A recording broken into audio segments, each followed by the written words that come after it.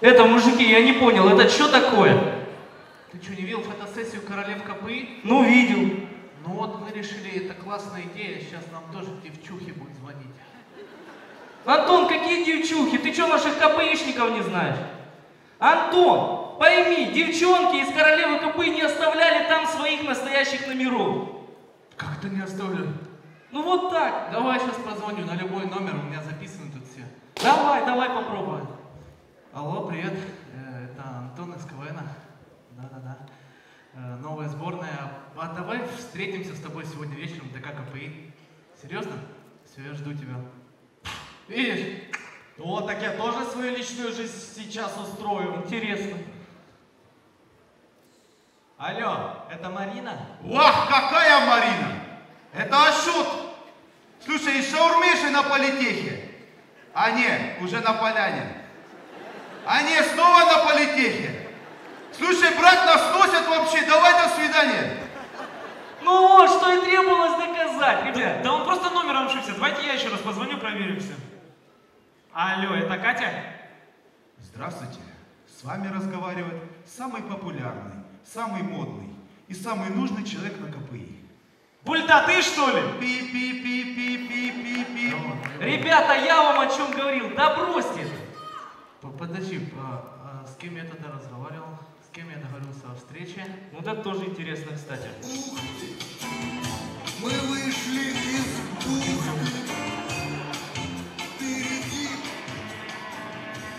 Так, кто из вас Антон? Не, ну ничего так.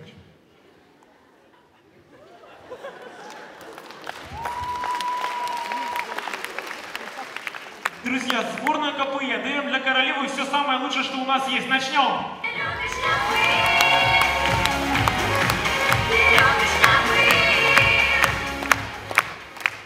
Ребята, давайте вспомним детство. А именно тот случай, когда парень впервые вынес во двор эротические карты. Восьмерка пиковая. Беру. Семерка пиковая. Чё не взять? Чё не взять? А можно отбой посмотреть? Нельзя отбой посмотреть. Антон, кто так играет, ты сейчас проиграешь. Главное не победа, главное участие. Шестерка. Парень возьмем, парень.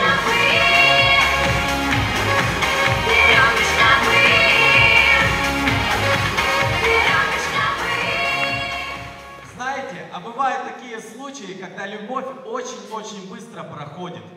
Прошу, не молчи, скажи мне. Сереж, нам надо серьезно поговорить. Только давай как взрослые люди, спокойно, все обсудим, окей? В общем, я тебя не дождалась. Ну, понимаешь, тебя так долго не было, а мне нужны отношения, любовь, внимание. А вот Леша приезжал за мной на машине, Леша дарил мне цветы и, в общем, сделал мне предложение. Так что между нами все кончено. Прощай. Не, ну офигеть, я на военку сходил, да?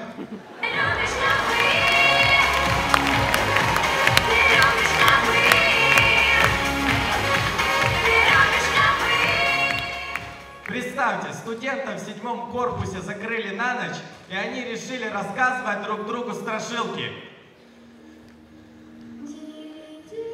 И, в общем, стоит парень на страшном суде, а ему говорят: вы не проходите в рай, у вас флюорографии нету.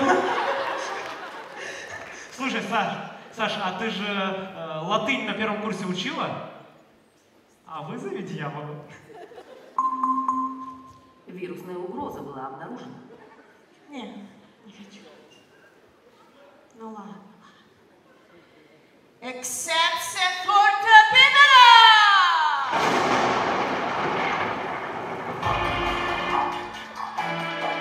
Дьявол, это ты? Да, это я, повелитель армии зла. Это Дикон Фелло, повелитель армии зла. Не злите меня, а то моя голодная армия растерзает вас на куски. Эта голодная армия декана лингвистики растерзает меня на куски. Все, вы меня разозлили. я насылаю на вас своего кровавого барона!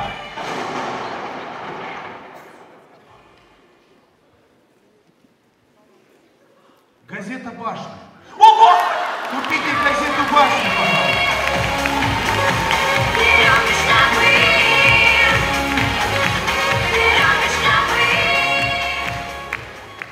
А все мы когда-либо встречали таких людей.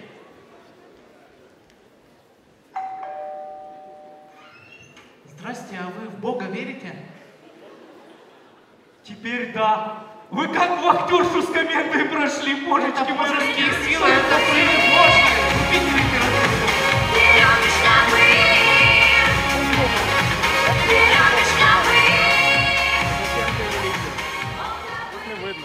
Представьте, ребята на поляне решили поиграть в бутылочку. Саша, ты целуешь Дениса.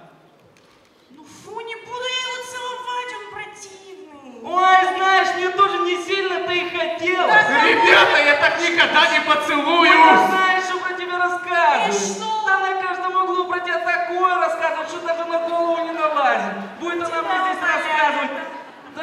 Да ты такая стрёмная, я тебя никогда не поцелую. Да я лучше бомжа поцелую, чем тебя.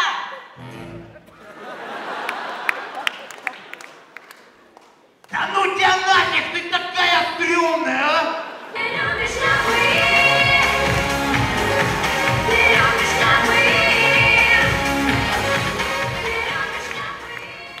Представьте, мама купила сыну куртку на вырост, но он не вырос.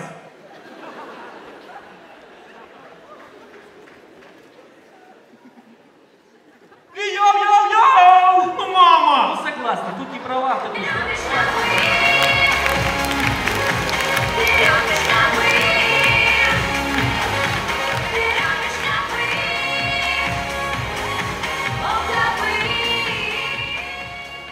А, наверное, каждый чувствовал себя так в подобной ситуации. О, привет, привет. О, здорово, Антоха. Знакомься, это мои друзья. Серега, Таня, Леха и Саша. Ага. Приятно познакомиться. Итак, вопрос. Как зовут второго парня слева?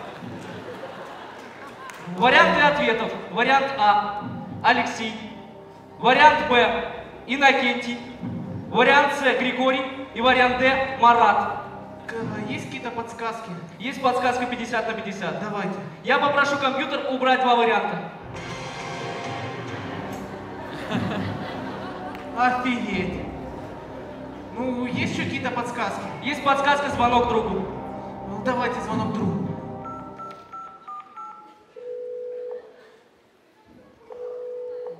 Да, алло, я слушаю. Алло, привет, это я, узнал?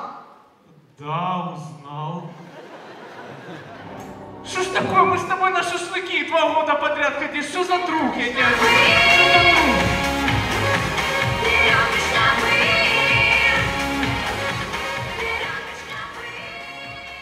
И в конце студент пришел сдавать зачет преподавателю. Молодой человек, я вам зачет не поставлю. Во-первых, вы полгода не ходили на мои занятия. Во-вторых, староста сказала, что все эти полгода вы посещали исключительно поляну. А поляна ничему хорошему вас не научит. Мы на поляне учились. Серьезно, мы учились, и я уверен, я знаю больше, чем вы. Мы с друзьями подготовились. Подготовились? Хорошо, отлично. Давайте пройдемся хотя бы по физике. Наверняка вы знаете, что тело может находиться в 3 состояниях. В твердом, жидком и газообразном. По правилам поляны немножечко не так. Тело может находиться тоже в 3 состояниях, но в трезвом, пьяном и гитарообразном. И строго в этой последовательности, иначе никак нельзя. Молодой человек, прекращайте мне рассказывать. Хорошо, давайте пройдемся дальше по остальным наукам. Ну вот, с друзьями подготовились, смотрите. Молодой человек, и что же вы мне показываете обычную синусоиду? Это не синусоида, это график поиска свободной лавочки на поляне.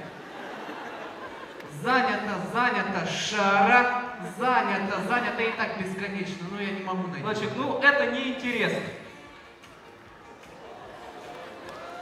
Как же без нее? Химия и, конечно же, формула спирта C2H5OH. Ну, чему же еще на поляне учат? Опять вы немножко не правы. Это 2 студента с КПИ, 5 бутылок Немирова и Оля. Какая Оля? Из НАУ. Почему в скобках? Она с брекетами стрёмная. Поэтому и 5 литров Немирова. Ну так вот. Ясно. Давайте дальше. Молодой человек, ну что ж вы думаете, показали мне обычный цилиндр и все, я удивлен вашими знаниями. Это не цилиндр. А что же это? Шаурма. Хорошо, ну в принципе формулу-то вы правильно написали. Да, ну тут еще есть 2 переменные. Это Г и С. Какие Г и С? Грибы и сыр. Ну очень люблю с ними шаурму. Ну такая вкусная. 2 гривны всего за Молодой человек, вы хоть слушайте, что вы говорите. Давайте дальше. Астрономия, интересно, почему же выбор пал именно на эту науку? Ну мы лежим, подтягиваем пивко. На что еще смотреть, как не на звезды? Хорошо, давайте астрономия. Как называется вот это созвездие? Великий віз.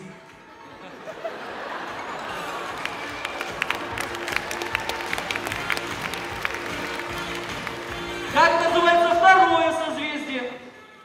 Великий віз. И я уже догадываюсь, как называется третье созвездие. Великий віз. Находится в созвездии Великого Воза.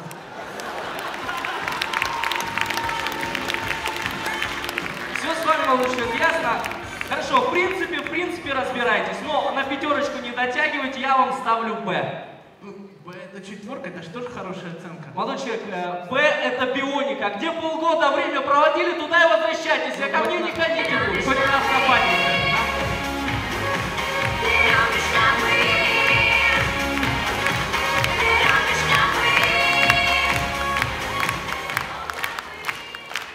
Дорогие друзья, что хотелось бы сказать в конце. Никогда не забывайте, что смех продлевает жизнь, а красота спасает мир. Для вас с любовью сборная КПИ. Спасибо.